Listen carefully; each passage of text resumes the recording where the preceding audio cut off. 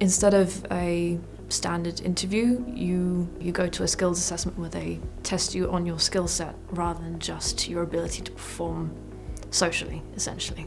Going into a relaxed environment where you're tested on your skills, and then in the in-between time you're just chatting and getting to know people and they get to know a bit more about you, is a much more real way of identifying whether someone's suitable for a role.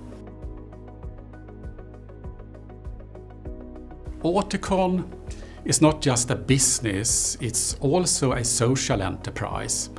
So I feel I'm part of something bigger, and it also helps me with my self-esteem.